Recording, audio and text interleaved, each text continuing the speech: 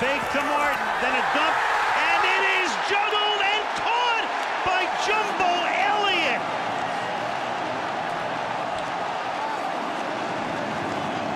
Without Jumbo, they had the hands team in.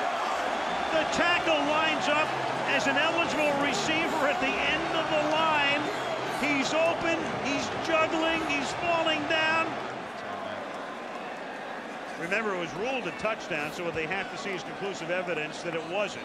And you know, not the reverse. To go along with the fake and everything, he didn't take his gloves off.